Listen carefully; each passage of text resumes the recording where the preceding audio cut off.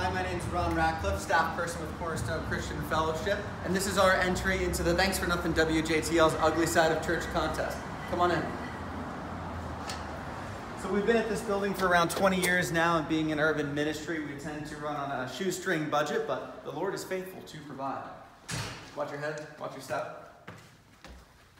So this is our community kitchen, which we use for hospitality events, such as Cornerstone Cafe in the mornings or various other table fellowship events that happen at the church.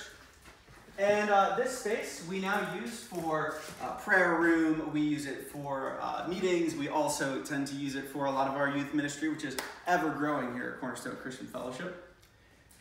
We're thankful for all the work that the Lord has done so that we can have this space, and we are stoked to see Him continue to use it for ministry purposes in the future. Thank you.